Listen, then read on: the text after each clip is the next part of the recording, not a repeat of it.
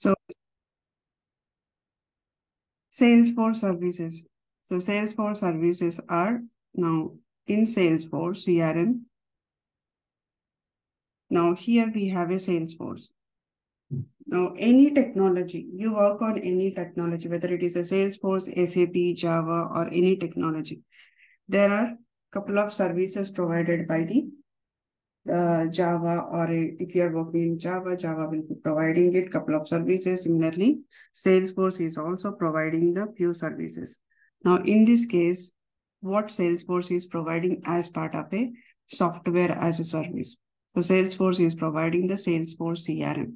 So software as a service is nothing but it's a to use.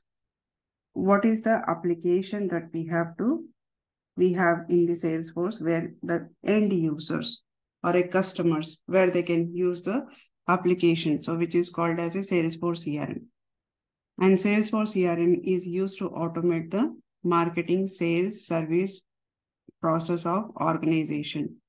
So you can see everything in the Salesforce CRM application. It has a marketing, sales, service, complete process will be there for the organization.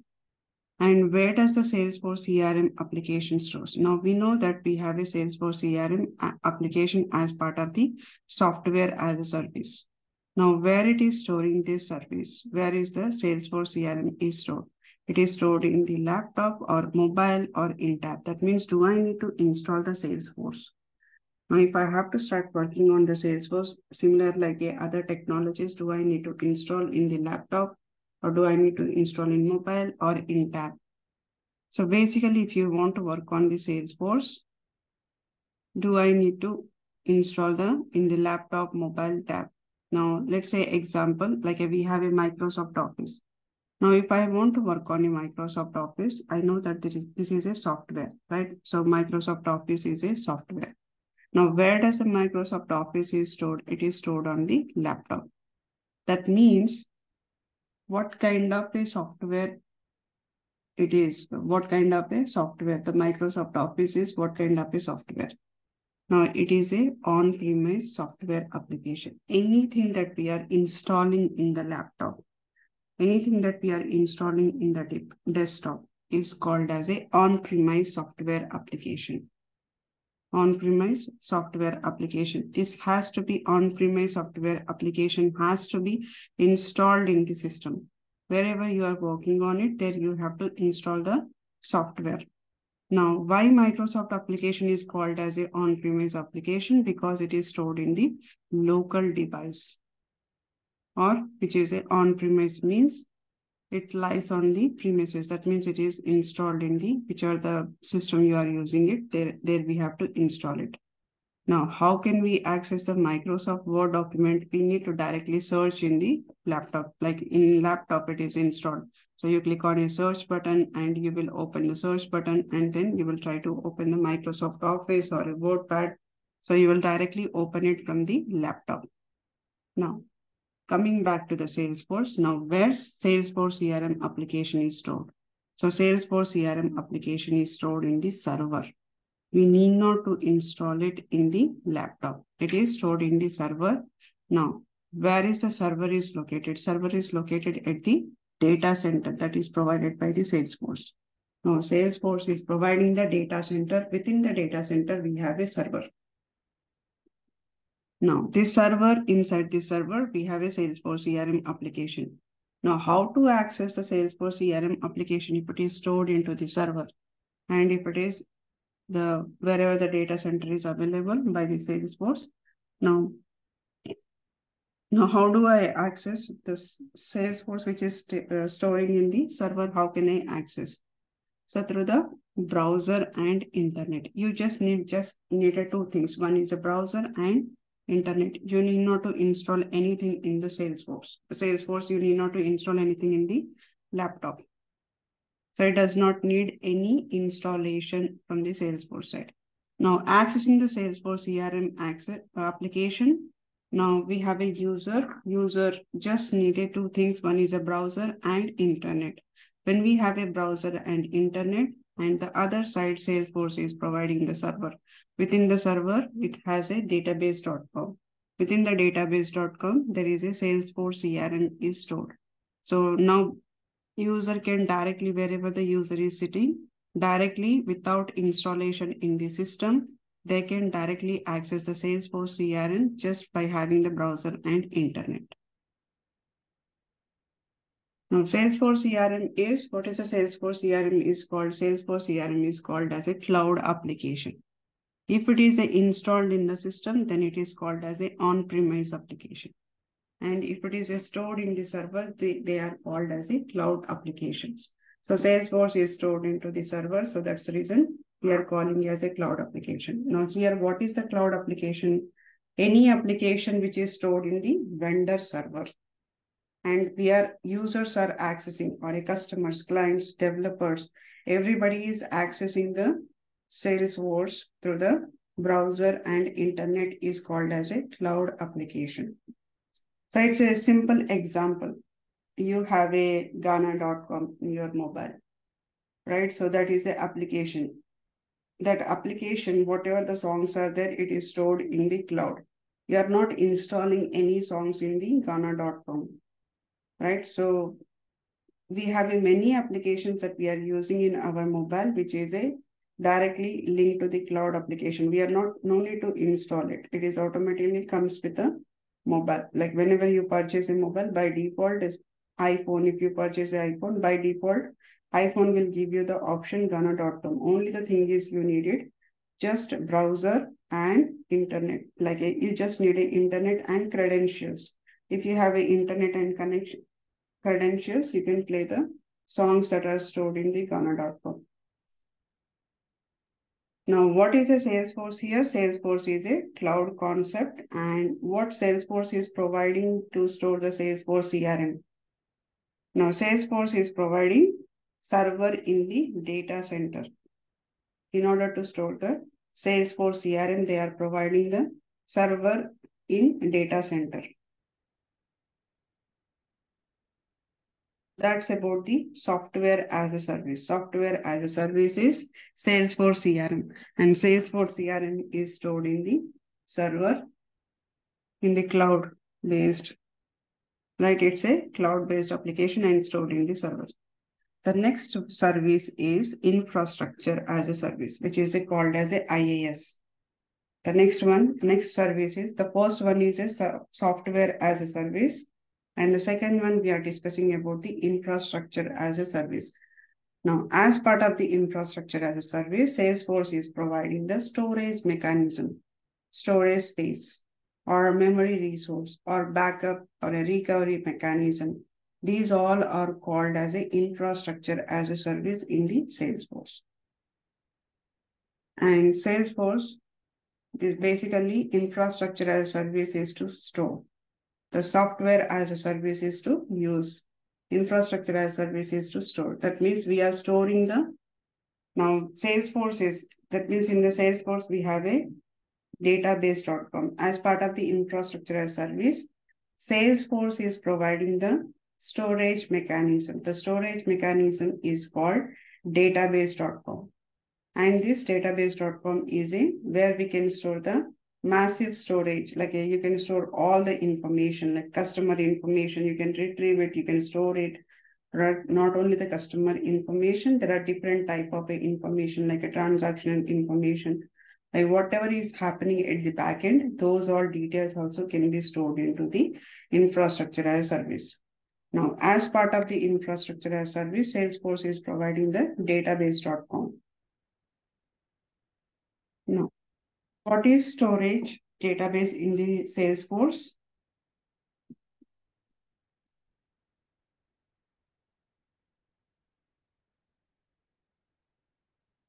Storage database in the Salesforce is like, these are the different questions. Like, what is the storage database in Salesforce? So storage database in the Salesforce is database.com. Now, what Salesforce is providing as part of the infrastructure as service? They are providing the database.com as part of the infrastructure as service. Now, so far we have discussed about the software as a service and infrastructure as a service. Now, Salesforce CRM, and that means as part of the software as service, they are providing the Salesforce CRM. As part of the infrastructure as service, they are providing the database.com. Now, is Salesforce CRM and database.com, will it be enough to anybody to start working on or start using the Salesforce? Let's take a scenario. Now, Salesforce is already providing the application. Now, if they are already providing the application and suddenly, now I wanted to use the Salesforce application for the HDFC. Now, HDFC want to implement certain scenarios in the Salesforce. That means they wanted to start using the Salesforce. Using the Salesforce, they wanted to capture the customer information. Now, in this case, we have already assumed that they have started working on the Salesforce. That means there is the application is already implemented in the Salesforce. When it is already implemented in the Salesforce, now, if the customers are opening up the, for example, if you are opening up the some application, let's say I'm opening up the ICICI Bank or HDFC Bank. Let's take anything.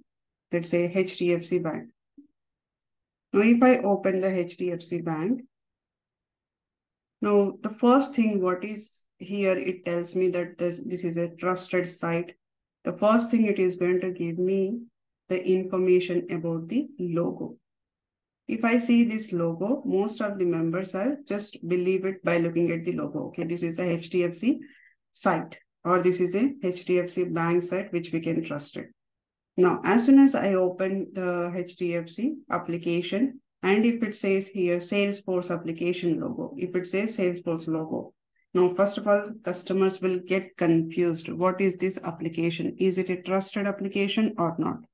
Right? So the logo is going to give you the clarity and confirmation saying that, okay, I have opened the HDFC application. So if they are started seeing the Salesforce logo, then that is not the right? We need to update the logo from the Salesforce to the HDFC. Now, in this scenario, what they have to do, they got the Salesforce CRM and the database. So the first thing is that HDFC Bank, whenever they think that, okay, we wanted to implement the Salesforce, they will purchase a license from the Salesforce. When they purchase a license from the Salesforce, they will get a software as a service, which is a Salesforce CRM, and they will get infrastructure as a service, which is a database.com. Now, whenever the organization takes the license from the Salesforce, what they get it? They get the Salesforce CRM and storage space in the server. These two are, they will get it the license. Now, where this Salesforce CRM is running, or when we open the Salesforce CRM, how all the features are visible. Now, how can we view all the features? Now, I'm opening up the Salesforce, or else I'm opening up the HDFC Bank. Now, whatever the data is there, how can I see this data? Similarly, the Salesforce also. Now, if I open the Salesforce, now we have to create a Salesforce org. We'll do that later. Now, when I open the Salesforce application, if I open the Salesforce application, we will see some kind of a data. Now, how can we see that data? From where the data is coming up? We know there is a storage mechanism. We know that Salesforce CRM is there. But who is bringing the data to the Salesforce CRM from the storage mechanism? How can we see the data? How the features are visible in the Salesforce CRM? And will this be enough for organization if they need to any other, like if they wanted to customize it, how they will do it? Now, let's say here we are updating the HDFC logo, the scenario that we have discussed. Now they log into the Salesforce CRM application, and we need to go to the Salesforce logo and how the customers recognize this HDFC application. They need to see the HDFC logo and theme and color. They need to modify it, because whenever we open every company, not only the bank, every company has a certain theme. Theme in a sense, there is a color combination will be there. If you go to the HDFC, like a blue and white, if you go to the ICICI Bank, So it has a different color. If you go to the Walmart logo has a different color. So every company has a different theme, like a color combination. Whether you open any page in that application, it should follow that theme. It should follow the theme and the logo should be displayed always. Now, in order to do this, Salesforce theme is a different. Salesforce theme is a blue color and it has a Salesforce logo. Now, if you are implementing a application for the HDFC, then we should follow the theme and coloring for the HDFC. Now, if I wanted to implement this kind of a requirement, how can I do it? How can I do it? What is required? Now,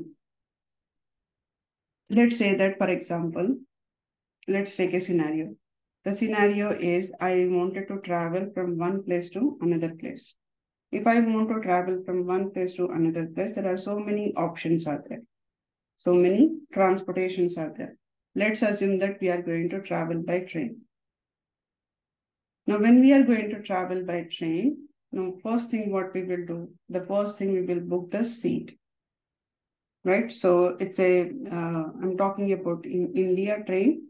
So in US, usually when you have to, either you need to have some card in order to travel by the train, right? That means you will purchase some card. When purchase a card and if you have scanned before getting into the train, that means you are allocating the seat for yourself or you have booked something you have booked that train. Now, when we book the seat by paying some amount, the amount will be deducted from the either credit card or whatever the card you have it, assume that it is deducted.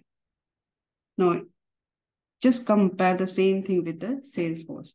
Now here what you are doing is you are booking the train. When you book the train, now you are traveling from one place to another place. For example, you are traveling from Hyderabad to Gujarat. That means you are ultimately booking the seat. So that seat is completely occupied for yourself. Nobody can sit there. But similarly, in Salesforce, when you purchase a license, you are purchasing a license by paying some amount. That means as soon as you purchase an amount, the CRM application, there is some space is allocated for your implementation.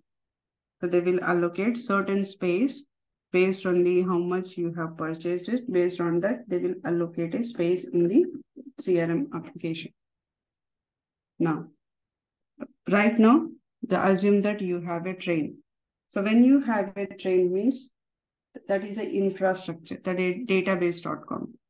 Train is nothing but where everybody in the train, everybody go and sit. What are the places they are in? Like it is divided into the blocks, right? Similarly, in Salesforce, we have a service called infrastructure as service. So in this infrastructure, as part of this infrastructure as service, Salesforce is providing the database.com. So in the database.com, it will divide the block wise to store only certain information. It will be organized way. So it will be stored the data in the organized way. That means whatever the data related to the customer, it should only go to the customer block. And what are the data related to the payment? It should only go to the payment block. So it will be divided block by block. And now we have a train and we have purchased a seat, right? Now where this train runs on the track, which is nothing but on platform. It runs on the platform. Now without platform or without track, can train runs? It is not possible. Right now, it is not possible.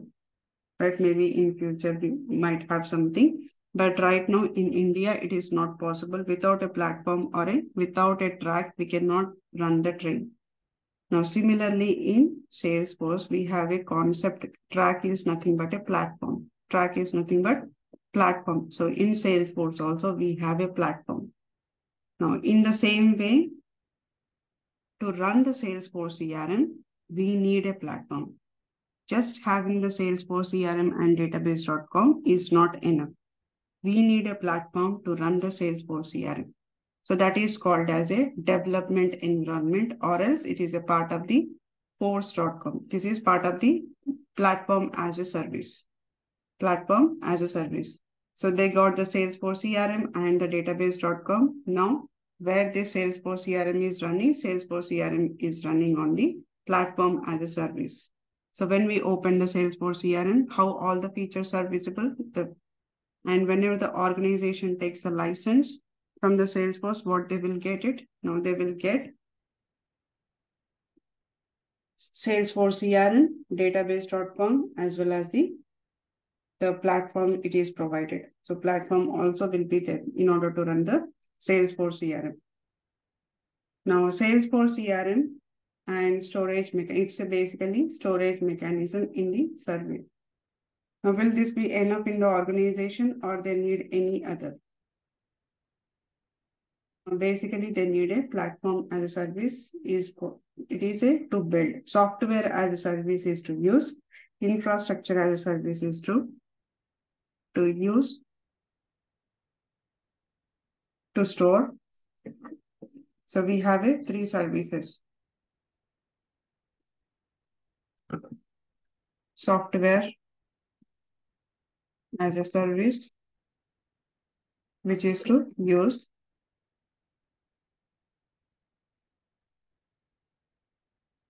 Platform as a service is to build. And infrastructure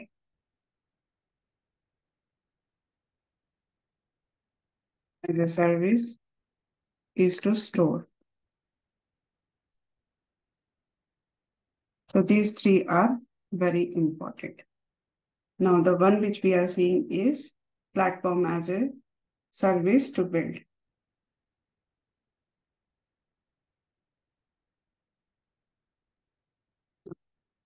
As part of the platform as a service, Salesforce is providing the development environment, which is called force.com. So force.com is used by the admin as well as it can be used by the developers.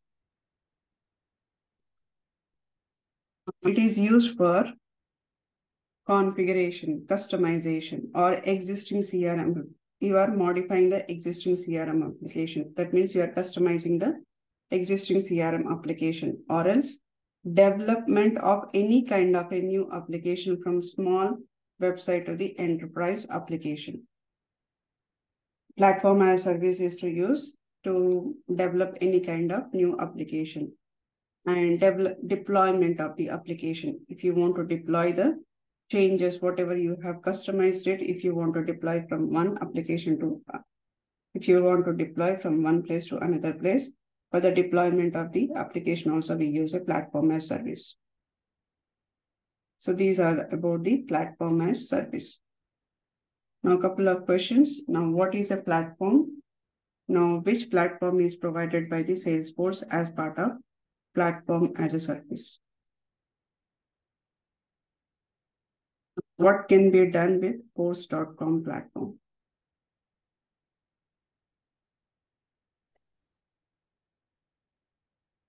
So these are the questions and you know answers for this, right? So what is a platform here? Force.com. Platform is the as part of, yeah. And what can be done with the force.com platform?